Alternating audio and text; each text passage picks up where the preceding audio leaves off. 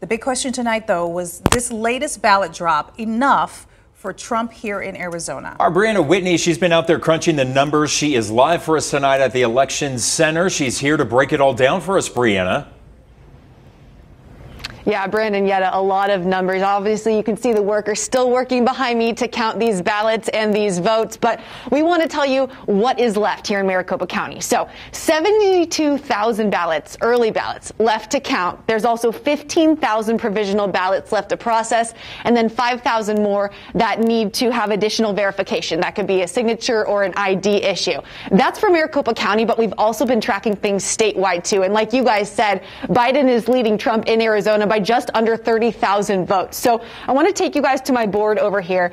This basically is going to show what Trump needed and what percentage he would need to get up to where Biden is to even have a shot. So he really needed in this last dump 60% of the votes and of those results. Well, when Maricopa dropped just about an hour ago, statewide, he only got 55.85% of the results, and even lower than that, in Maricopa County got 54% of the results. So you can see it's not even close to that 60% number, which means there isn't a likely road for Trump to catch Biden here in Arizona. Is it possible? Yes. Is it likely?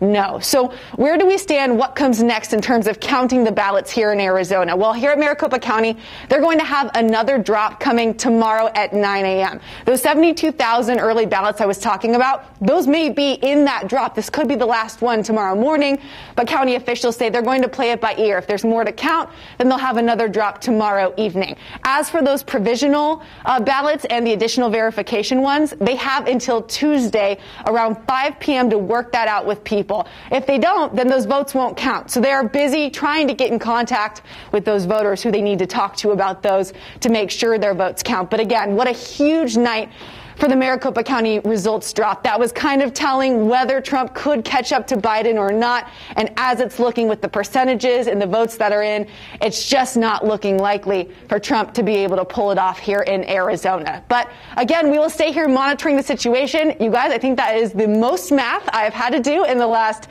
15 years of my life. That is a lot of numbers, but we are here to break them all down for you as this process continues. So guys, I'll send it back to you.